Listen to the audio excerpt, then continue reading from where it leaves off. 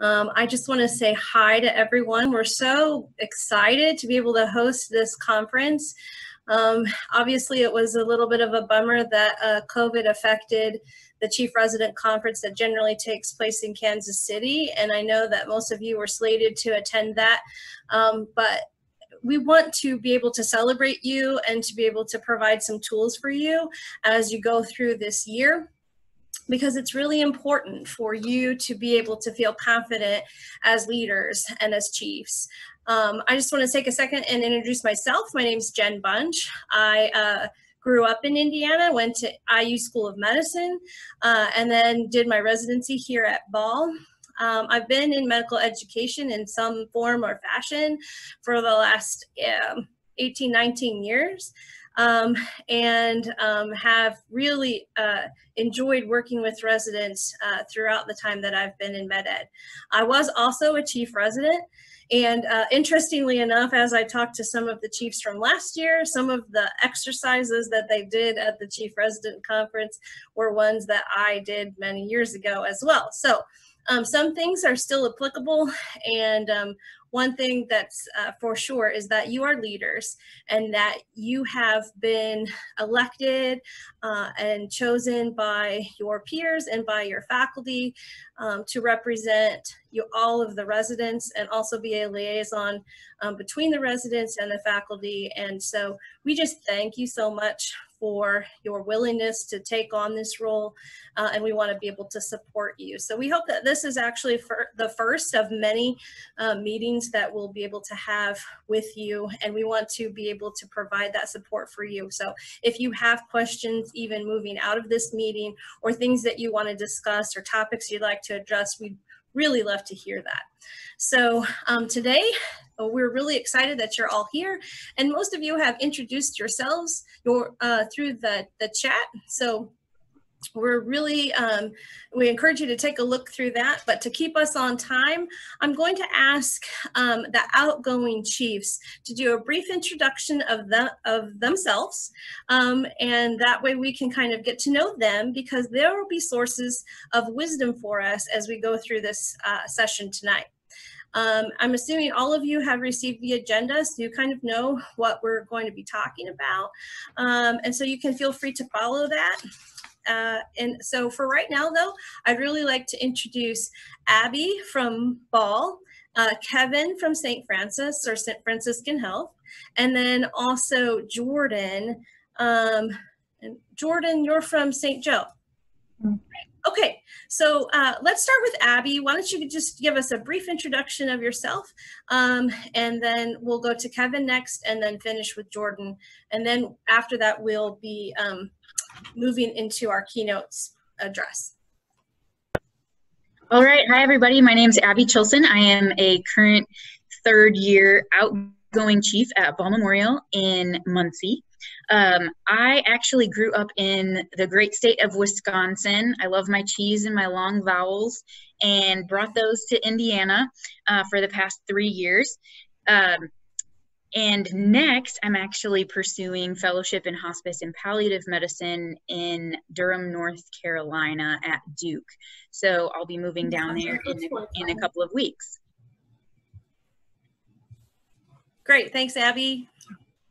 Kevin, thanks so much for joining us. Thank you for having me. Can you guys hear me?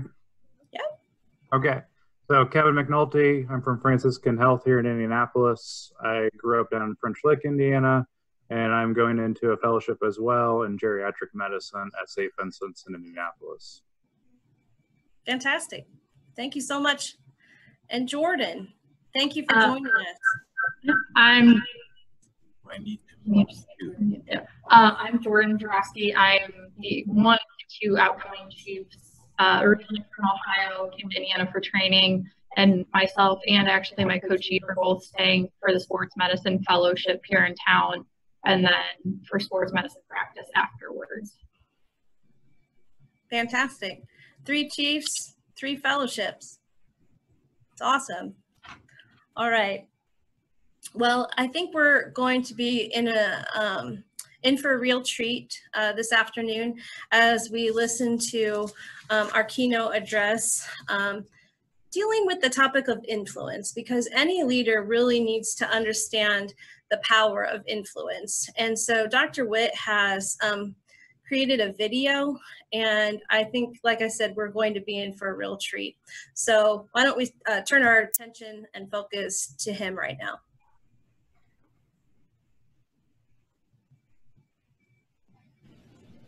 Hello everyone, my name is Justin Whitt, and I'm a family physician and a program director.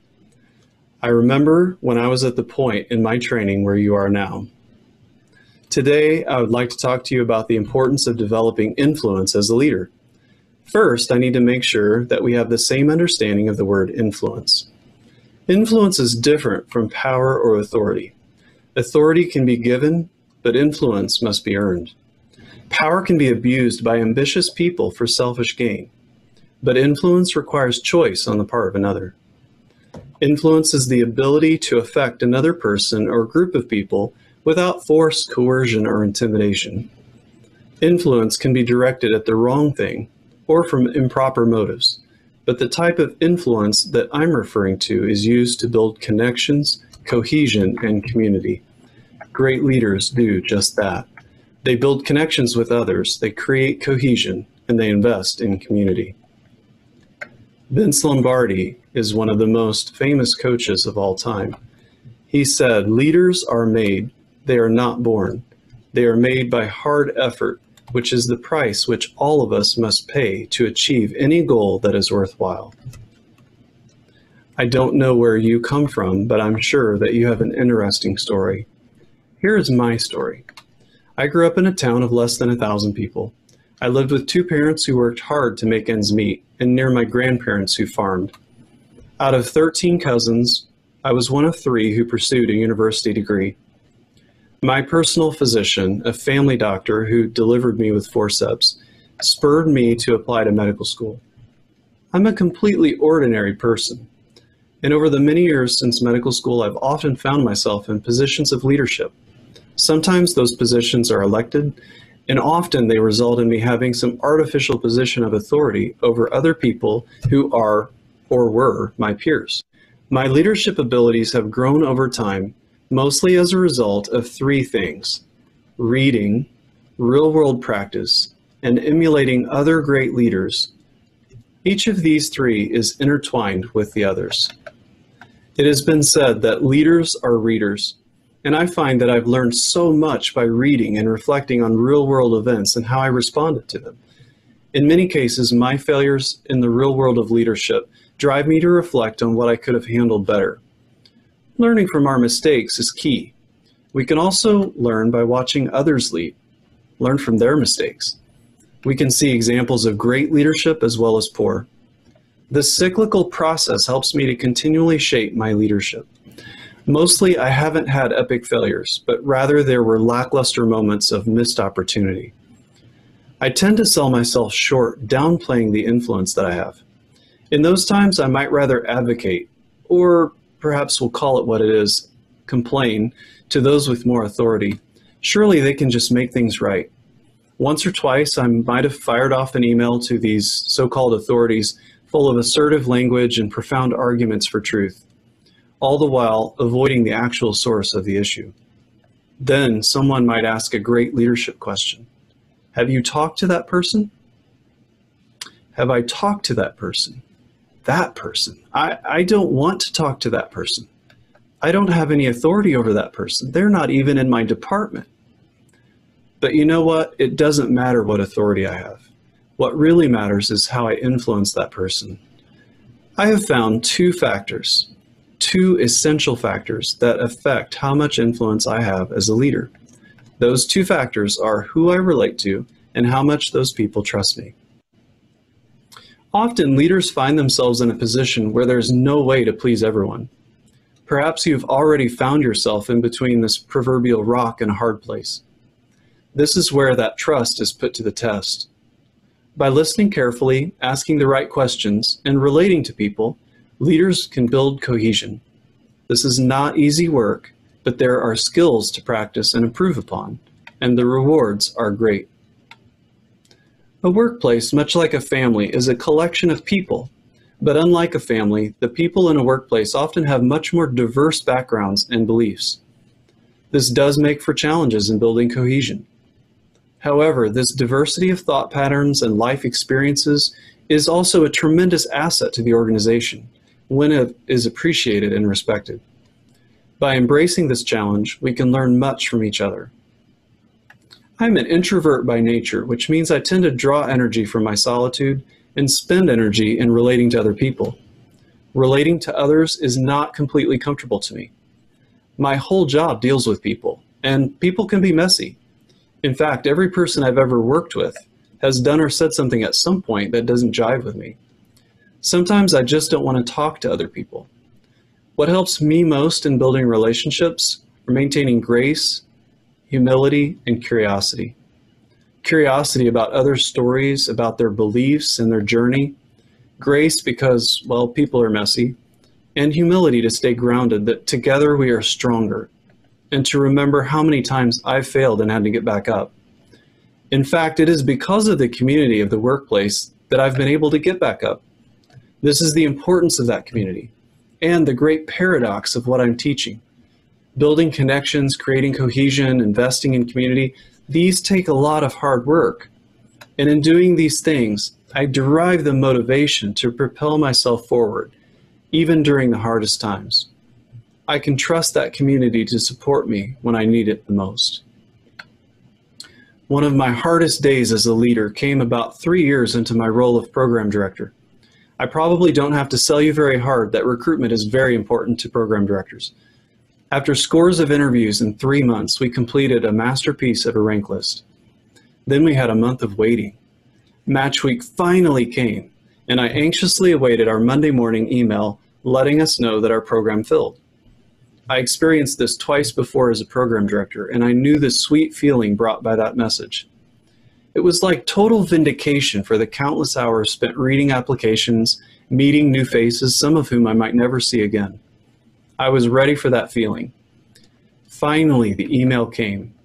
Now, I'm really never excited for email, but I was genuinely excited for that message. And then, wait, what is this? I just keep rereading the words. Positions offered, 10. Positions filled, 6.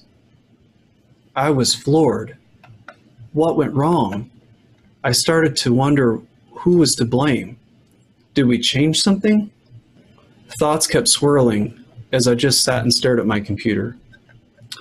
I felt a sick feeling in my stomach as I thought about what I might say to my fellow directors and to my residents. It took me about 30 minutes to get over the shock of that moment.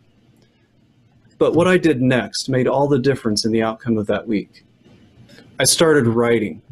I wrote out a strategy. I created a map for what the next step needed to be, and the step after that. I thought about how to express the complex emotions that I felt. My strategy centered around the fact that great athletes sometimes lose, dancers stumble and sometimes fall, and great culinary creations don't always turn out. I said to my team, we worked hard together, and I'm proud of all of you. I am so sorry to tell you that we did not fill.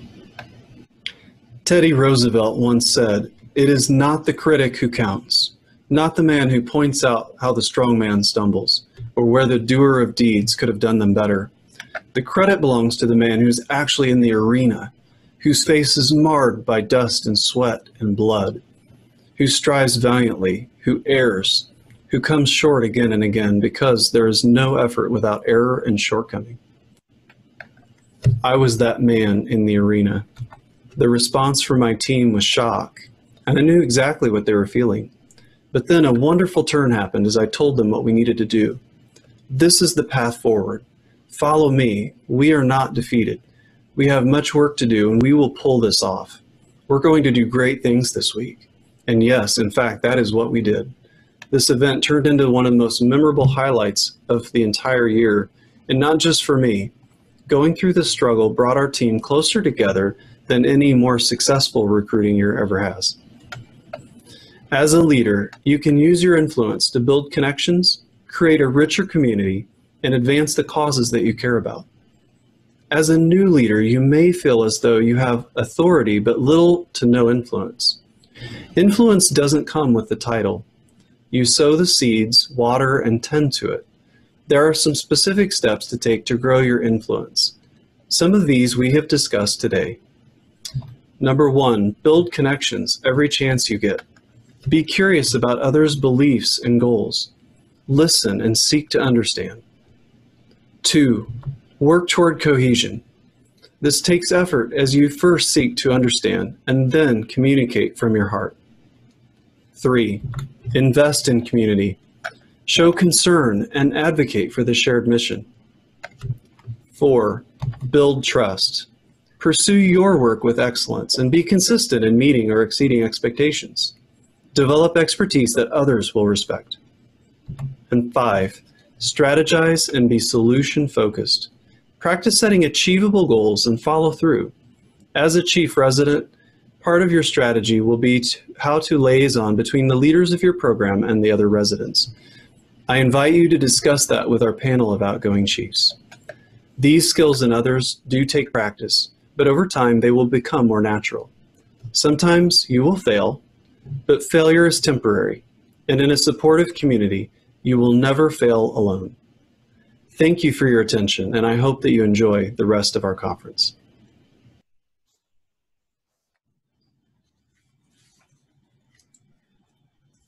Thank you so much, Dr. Whitt.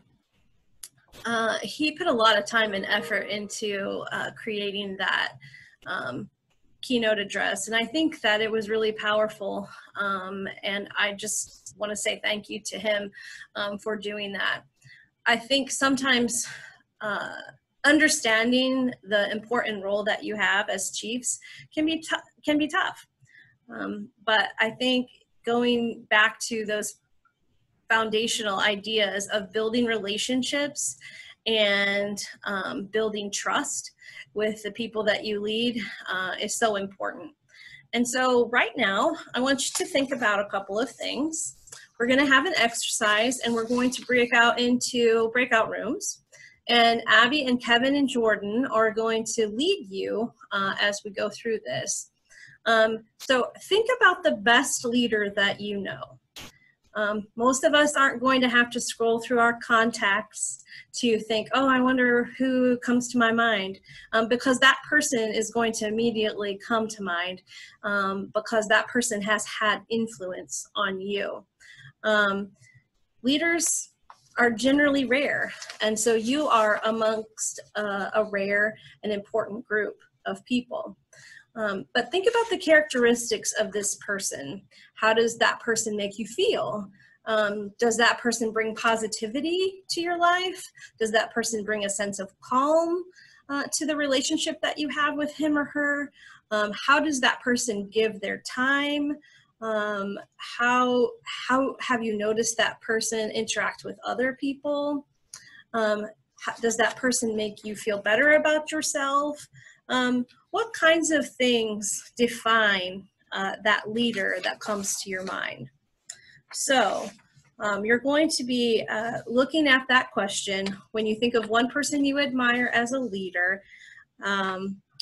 What characteristics jump out at you, and then how can you start building those characteristics into your leadership? I believe there's going to be a slide that comes up that will list those two questions, maybe. And if it does come up, then I would like for, there we go. I would like for the chiefs who are leading these breakout sessions to snap a quick picture of that so that you have a good memory of what the questions are that we're going to be addressing. And again, what characteristics jump out at you about that person that you admire as a leader, and then how can you build some of those characteristics into your leadership? So answer those two questions in your breakout groups, and then come back and we'll spend some time sharing some insights that we received during that. The session that I was a part of was fantastic. There was some really good discussion. So I think we'd like to spend a few minutes now sort of unpacking some of the things that you were able to discuss during that session. So were there any themes that came out of your particular breakout group regarding characteristics that are admired in leaders that are meaningful to each of you? So maybe answer that question. Were there any themes that kind of came out? And session leaders, you can feel free to chime in as well, but I would also love to hear from the incoming chiefs.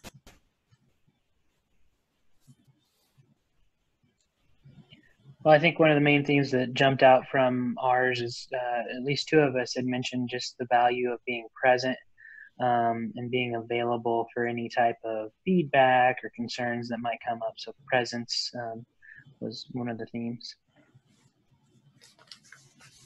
Right, the value of being present in the moment and really conveying that you're listening and that you care about what's being said. I think something that a couple of us mentioned with mentors or leaders in our lives had been that they challenge us because they care about us. And I thought that was a theme that stood out.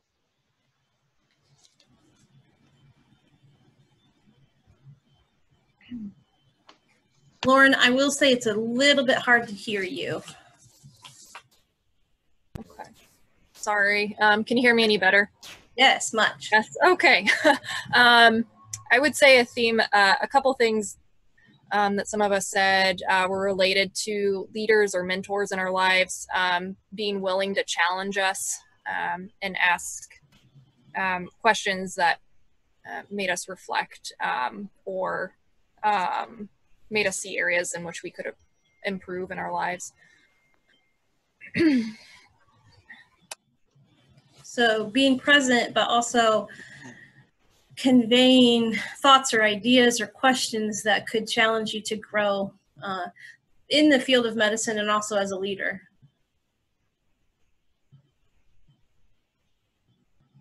Anything else? Other themes or thoughts?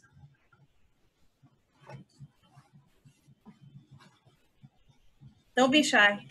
Group 2 brought up was a lot about learning to delegate and not feeling like you have to fall on the sword just because you're supposed to be leading your peers. That's great. I love that. Don't fall on swords, people.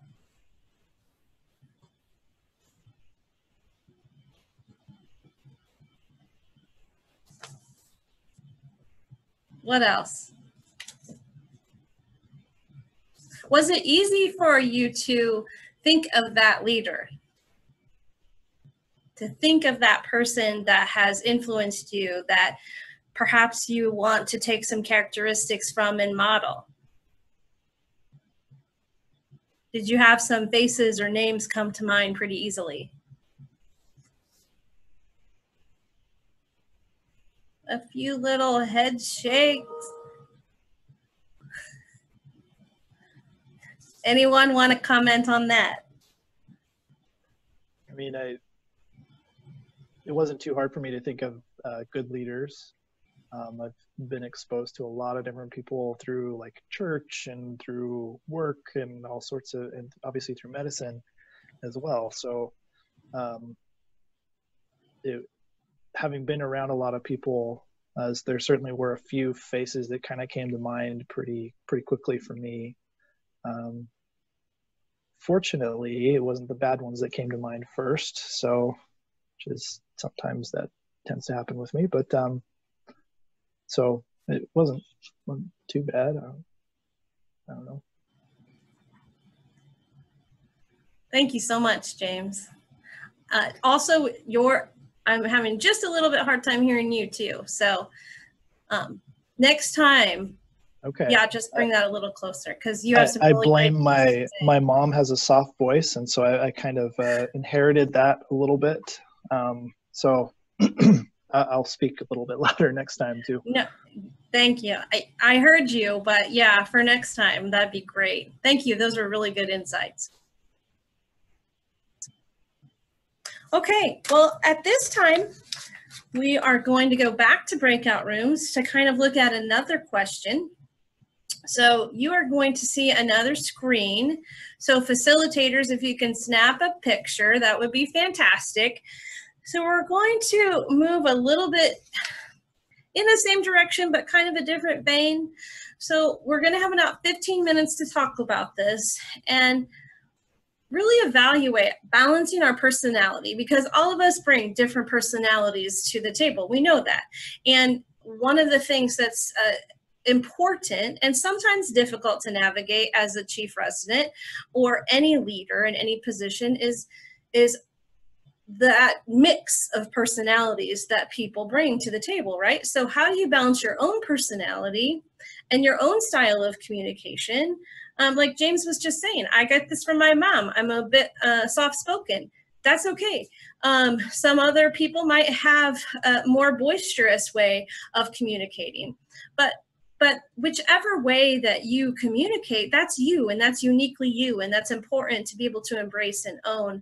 So how do we balance that personality and our communication styles to sort of garner the influence that we are able to give to this role? So number one, how can I, as an introvert or an extrovert, or someone that talks a lot, or someone that doesn't talk much at all, or, you know, fill in the blank. There are a variety of different characteristics that can describe us, but how can I, as that person, relate more or better to others?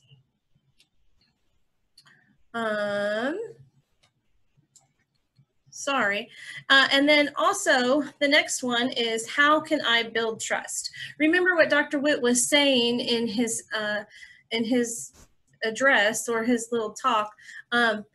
You know, the two really key components to being an effective leader are building relationships and building trust. So how can we do that? How can we build that trust as a leader? So take about 15 minutes, join your breakout room, and then come back and we'll share when you're done.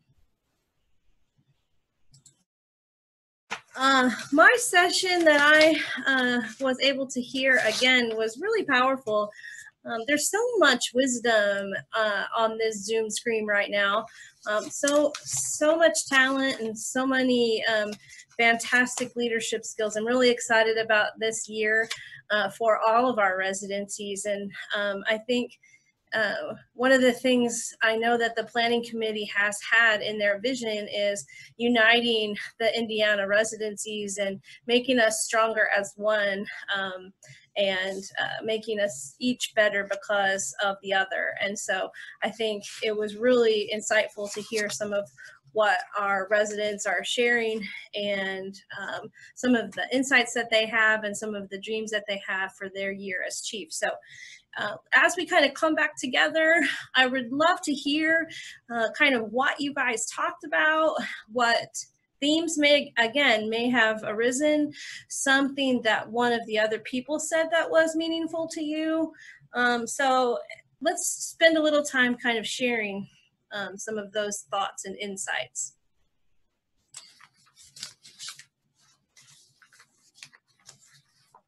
So I guess I'll kick it off here. Interestingly, our group was composed of 4 introverts.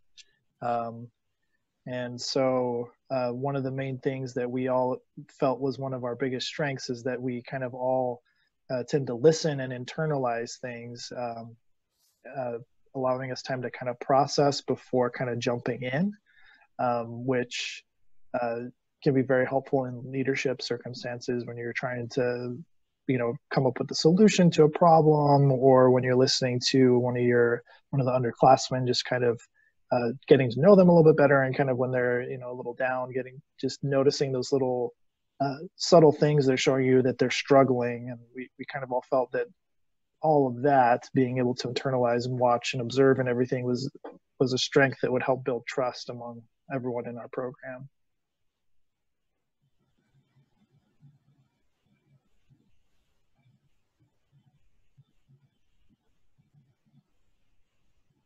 That's a really great point. Thank you for bringing that up. Other thoughts coming out? Utilizing your own personality, communication style. How are you building trust?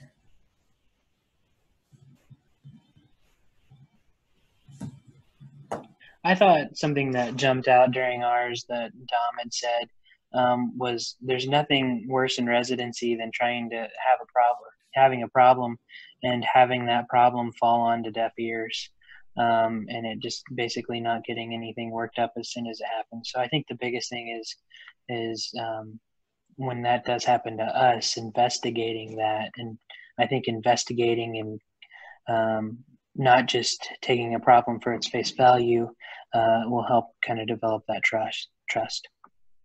Mm-hmm. Great point.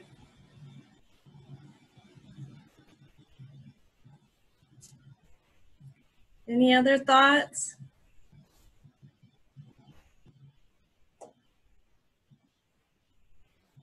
We have one spokesperson from each group. How about that third group? Or were there just two groups? Okay. Rachel can talk. Rachel, you're being called out, Rachel. So there was a kind of a theme in our conversation about like advocacy and really just being a voice for your co-residents, whether you are introverted or extroverted. If people are bringing problems, forward, it's your duty and responsibility to chase that down, and kind of what Erin was saying, just investigate a little bit more and see where those people are coming from, and just advocate for them. Absolutely. I think advocacy is such an inherent and important skill in being family doctors. And so sometimes we don't always think about translating that over into our leadership. But sometimes it comes very naturally. And I think that you're bringing up a really good point about the importance of advocacy in our leadership role, particularly that leadership role of being chief resident. Okay, great stuff, guys. Thank you so much. We're going to move into a time now. I want to ask the outgoing chiefs a few questions, because I think that this is a great opportunity for us to be able to learn from them, because they'll be leaving us soon, and any future meetings that we have will likely not be able to include them, because they'll be off doing fellowship and learning more and impacting our specialty in a really positive way. So before they leave, I think it's really important to get some insights from them. So the first question I want to ask you three is, what helped you get to where you are?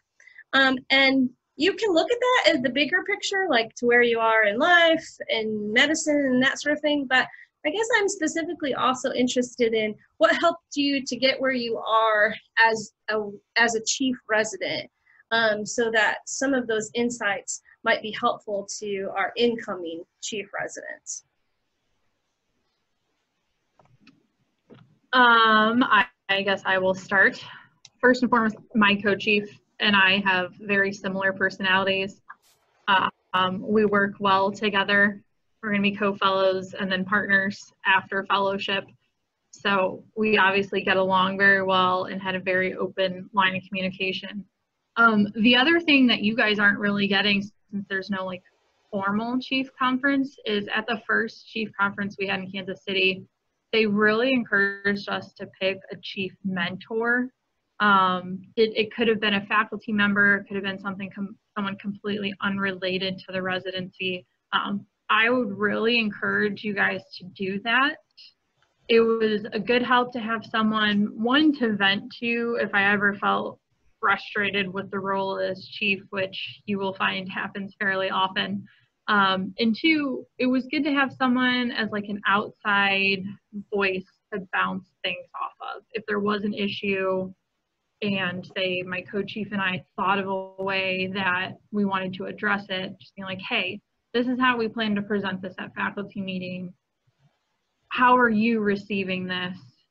How do you think faculty will receive that? That way you're kind of have an idea of what you're going to say and how it might be received before you say it. So Right. Get along with your co-chief, find a mentor. Great points, Jordan. Thank you so much. I would echo with Jordan. I reached out to the former chief before me a lot to vent and get sort of feedback on the same sort of issues. I would also, one message I would like to get out there is to meet with your faculty one-on-one before the faculty meetings, like trying to kind of get their impressions on what your planning is or the issues ahead of time before the meeting. We kind of talked in our group about how you kind of get a rubber stamp of approval for big plans or decisions that are being made in meetings, but they don't really happen in those meetings. So meeting with people one-on-one outside of those meetings is really when you get the most work done.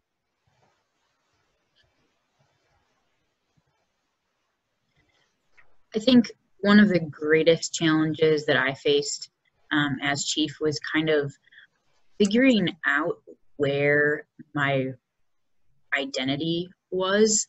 I felt like when I became a chief, I almost ceased to be a regular resident, but at the same time, you're definitely still a resident and not a faculty member. So it can be isolating at times to be in that role.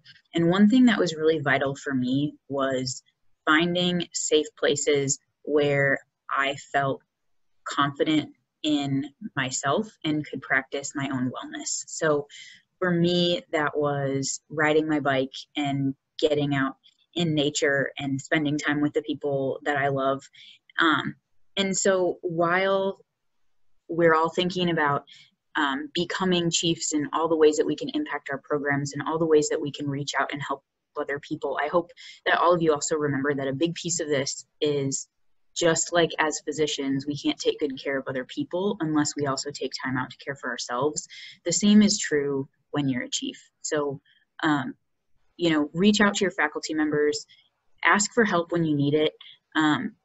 Some of my faculty members have become the greatest supports that I've had thus far in residency. And I've been able to talk very openly with them about this kind of limbo state that I felt like I was in.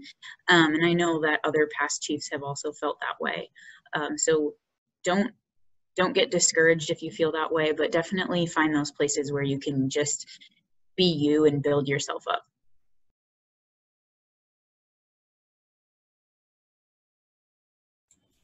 Great points, Abby. And I think that echoes a lot of emphasis that we've heard today, at least in the breakout sessions, about the importance of wellness. Okay, the next question I have for you is, what has slowed you down? What has sort of put you on a detour over this last year that you've really learned something from and will be able to build on, or that the incoming chiefs might be able to gain some insight from?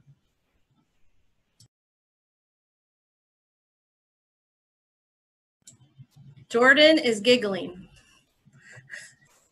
There must be a good story. We all just keep thinking, who's going to say it? It's going to be coronavirus. Right. I guess, so the other two chiefs or outgoing chiefs might have noticed this too, but I did away rotations in order to look at potential fellowships. I actually went to Duke, loved it. I hope you have a great time. But my co-fellow also did away rotations. Granted, we, for the most part, did them at different times, but one of the things that was a struggle earlier in the year that I think we both kind of grew on is foreseeing potential issues and trying to make a plan for them and communicating that really openly with faculty. So we were both, he was on vacation. I was actually in Colorado, so the time difference changed as well. And we had a resident who had a medical emergency. And we both thought there was a plan, like, oh, if anything happens, talk with this person. But we hadn't really communicated that. So then, of course, the time that we're both gone, an issue happens, and faculty was not aware of our, like, what we thought was an okay plan. We thought our plan was very obvious, and then it caused some issues and just communication lines. And then once we were both back in person, I encourage you really to draw attention to issues like that. So we had a faculty meeting. Well, we met with Marty, our program director, first. We're like, hey, this is what we thought was the problem. This is what faculty saw was the problem. And then we kind of addressed it head on with all of the faculty. And I think from then on, communication was a lot more open and got rid of a lot of tension. So try to foresee potential issues, especially if you're going to be away, or, you know, Christmas is coming up and who's going to be covering, things like that. And if there are any issues or drawbacks during the year, really address them head on and early. Jen, can I jump in? Absolutely. You know, I've been quiet in a large group, but Jordan sharing that story, in a way, I hope all of you incoming chiefs have that unsuspected near catastrophe challenge that somewhat blindsides you. You're in this 12-month growth and learning.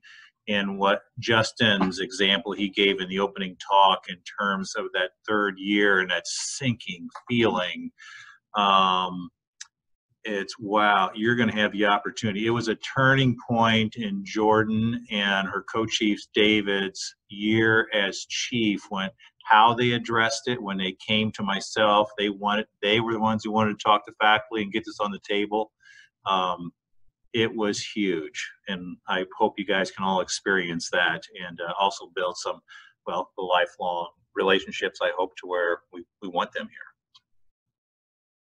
Okay, 'cause you're second. Yeah.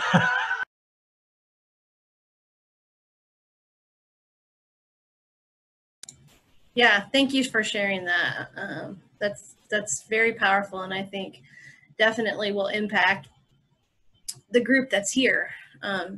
Learning from those sinking feeling moments and from those things that are near disasters is part of life's journey, of course, but when it happens in your profession and in the course of residency,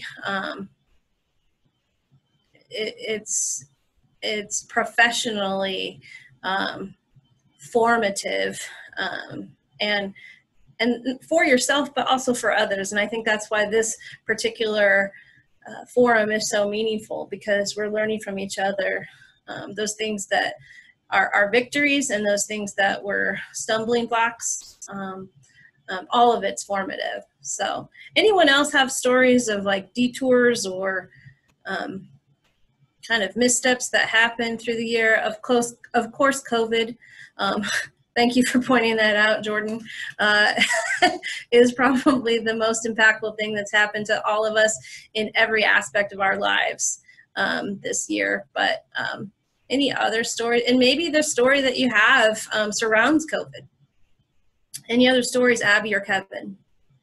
I don't have a specific story, but I would just, one thing that I always found is that you get that sort of imposter syndrome of being in a leadership role and thinking that you're the one that needs to come up with solutions to the problems that you see. And everyone in my program's smarter than I am, thank God. And so just saying, this is the problem, this is what we need to address. And how many times my colleagues came up with brilliant solutions that I had never even considered. There's so many smart people in all of our programs, and so utilizing that brain trust to figure out the best way forward is so essential to address every single problem that's going to come up. So really rely on your people. I think another big thing is to trust yourself. You are like placed in this position for a reason. Your colleagues chose you because they trust you. They chose you because they feel that you are a good fit to lead the residency. And you can't always make everybody happy. In fact, I'd go out on a limb and say most times you're not going to make everybody happy. And you just have to trust that that your heart is in the right place, that you're thinking through things the right way, and that ultimately you're doing the right thing for the greater good. And if people aren't happy with the decisions that you're making, you just have to be comfortable reaching out to people and saying, I know that wasn't what you were hoping for, and I'm really sorry. I'm on your team. I'm on your side here. How can I help make this still a good experience?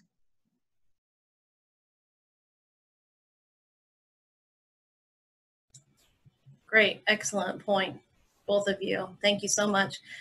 And thank you again, Jordan and Abby and Kevin, for the leadership that you've provided to your individual residencies for the last year. And by doing so, the way that you've been able to provide leadership for our state and for our specialty, we wish you well next year. We know that you're going to represent Indiana in amazing ways at your fellowship sites, and you will have an incredible career ahead of you. So thank you so much for participating today and for the role that you've played this last year. We really are so grateful to each one of you. So thank you. I also want to thank the planning committee for this. Dr. Whitt has put a lot of effort and work into this and gave just such a beautiful opening address, and Dr. Wishhouse has been part of that as well. And so we thank you so much, Marty, for your involvement. And then also Dr. Anderson at Franciscan. Those three were the ones that were the masterminds of this and were able to sort of bring us together as a state. And so I'm honored to be able to be a part of it, because I think it's fantastic for us to be able to have an opportunity to work collaboratively with our chiefs throughout the state so that we can better the healthcare systems here for our Hoosiers and continue to grow and develop leaders in our specialty. So I just want to thank each one of you for being involved. In particular, thanks to that planning committee. Kind of today as we close, I was noticing that there were some themes, not just in each one of those questions, but really throughout the entire time that we've had together.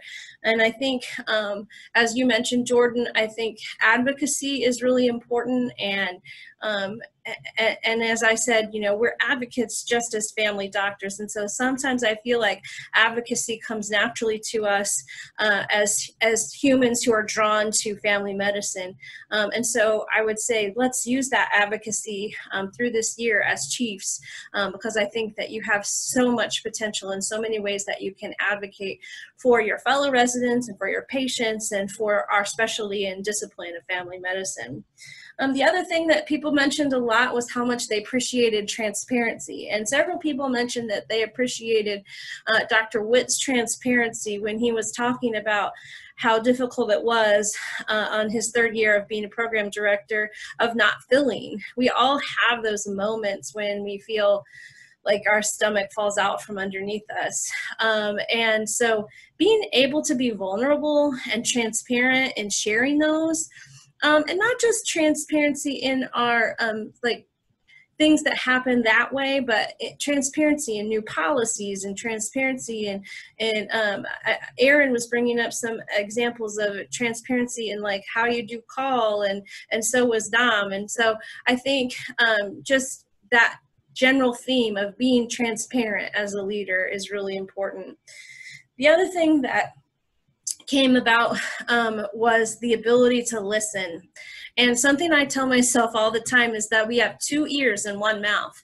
And so we really should listen twice as much as we speak. Spend time listening to your colleagues, listening to your patients, listening to your faculty, listening to your office staff and your administrative staff, because they have wisdom. I like what you were saying about brain trust, Kevin. I think that's so valuable. You don't have to fix everything.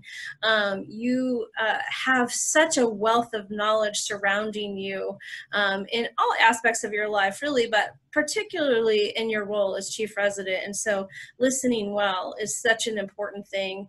And then the last thing that I will say that kind of came through as a theme today was the empowerment, how we use our leadership to empower others. I was at a conference, it's been a couple of years ago now, and the speaker came up to me. I didn't know him, and I didn't have any kind of relationship with him, but he came up to me during one of the breaks, and he said, "Hey, I want to ask you a question." And I said, "What's that?" And he said, "When you came to this conference, did you expect that I would impact your life?" And I said, "Absolutely, you know, that's why you go to conferences, right? To listen to people that are going to impact your life." And he said, "So do you think I've impacted your life?" And I said, "Yeah." And he said, "Well, do you think that you've impacted my life?" And I said, "Well, to be honest with you, no, I'm just in the audience." And he said, "I just want you to know that you've impacted my life and I will always remember you." And he said, I live my life expecting that my life will impact every person that I meet. And that was just a really powerful moment to me, because if you live your life with that kind of intention, then it will have an impact. And so I just want you guys to be aware of the fact that your life will have an impact, and to live your lives with that intention that your life will make a difference in the lives of people that you encounter. And so I'm so excited about your leadership and the way that this year will unfold. If you have an opportunity to go ahead and put in the chat comments, any ideas that you have for future sessions. We really want to hear your input and your thoughts.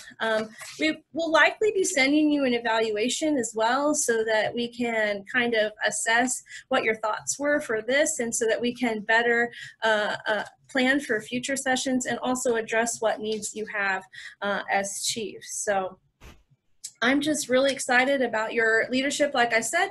Any other comments, particularly from like Dr. Whitt or Dr. Wishhouse, because the 3 of us are going to peace out here so that you guys can talk. Yes. Woo. Wonderful. Echo. Someone may have mentioned this earlier, but you guys, one of the most tremendous things about being in family medicine education has been the networking. And at the national level, I can't tell you how many times over the 20 plus years I hear of Indiana. And one of those facts may have been lost, the Association of Family Medicine Residency Directors, that originated from those who went before you, the faculty leadership from the state of Indiana. Cliff Knight, who's previously from Community Health, who's out there in AAFP. Yes, Indiana, you guys, I want you to realize this, the state you're in and the family medicine physicians that you're around in your respective programs is tremendous. So we did hope one of the goals out of this would be the networking. It's one of the reasons we're getting off of here. And even if there's a lack of ideas of what to talk about in future gatherings, if we just can provide the platform to get together and you guys share with or without us. And Jen, thanks so much for emceeing this and getting us all to talk. But we wanted to provide a platform where you guys can talk and share, because I'm hearing some rumors about what might be available nationally. I contacted the AAFP office as Justin and Carrie and I worked on this, but nothing was coming out soon enough. I wanted to give you guys at least a few building blocks to get started. Thanks for giving us your gift of time tonight. Absolutely. Thanks, everybody.